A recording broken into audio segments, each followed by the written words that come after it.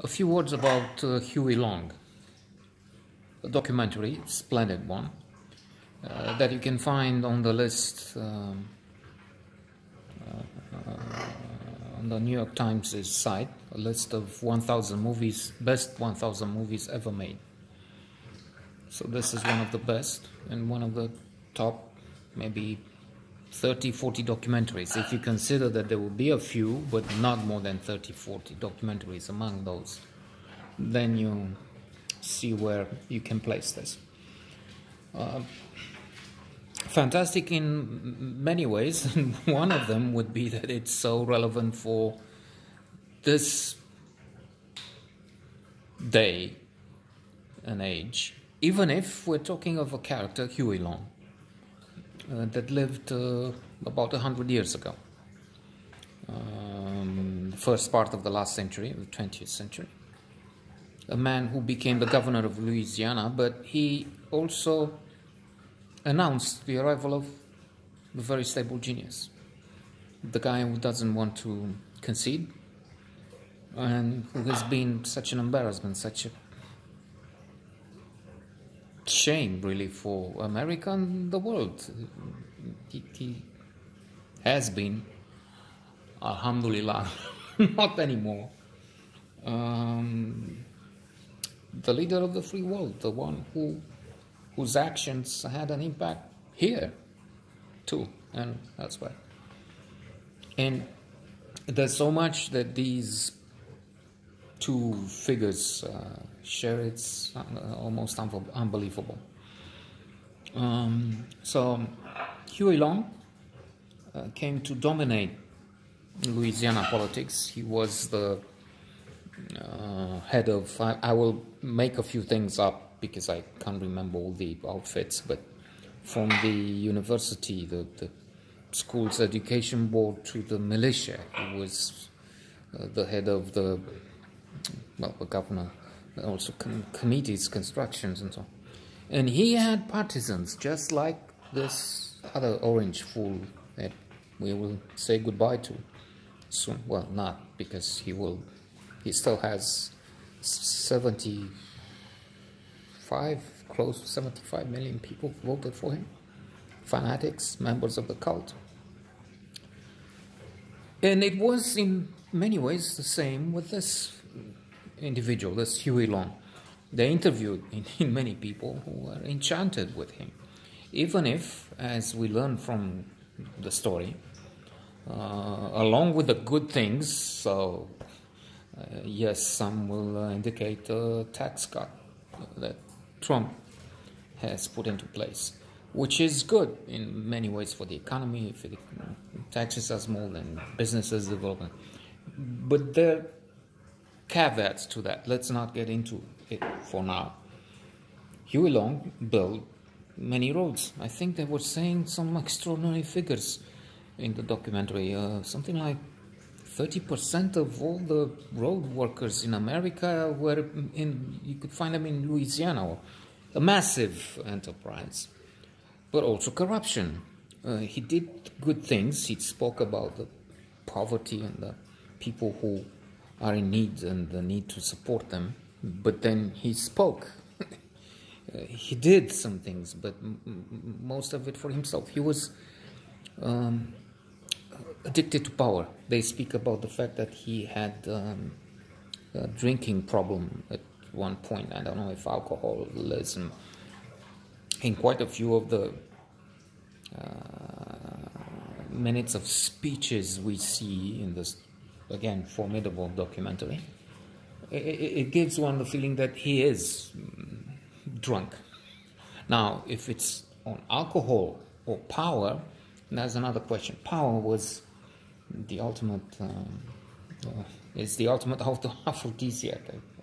Henry Kissinger, former Secretary of State, and eminence Greece, said that. But it worked wonders for this. I mean, he was out to get it. Again, just like the very stable genius. He would not give up power. He would attack enemies fiercely. We have a member of legislative of Louisiana interviewed, saying something about the meetings. They met somewhere in the legislative house, and I guess. And Huey Long says, I have this legislation. I'm afraid I can't, because it will increase your powers. And then as he goes home in the evening, his mother says, your father has been fired. So the pressure. These were difficult times. He could block people from getting public jobs. He gave those jobs to cronies. Also amusing. The figure was preposterous. Again, much like the one we see going out in a little over a month, on the 20th of January. So cronies who kissed his ass. Right? Again, same story, only happening beginning of the last century, with variations. And it seems, I'm trying to think of the accurate picture, that Huey Long was a bit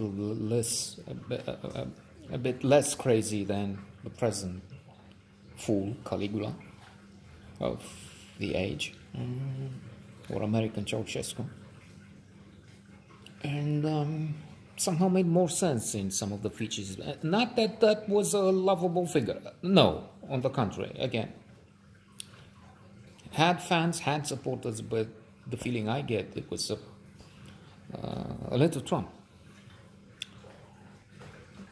or bigger, depending on how you look at it. So there's the story that he's talking to his cronies, and at one point stops, looks at them, thinks a little, and says, well, if I die, you all go to prison immediately, or something like that. He had big dreams, big ego, big ideas for himself. So he wanted to be president. He supported FDR,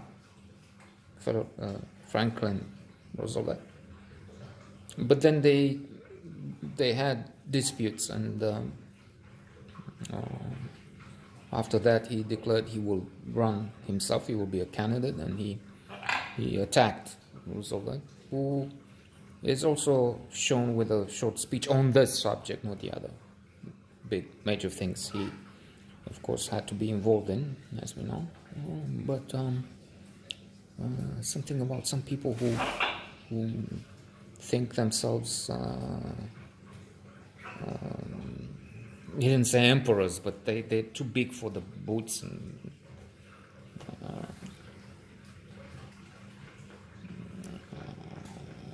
grandiose, exaggerated wishes, ideas, and pretensions.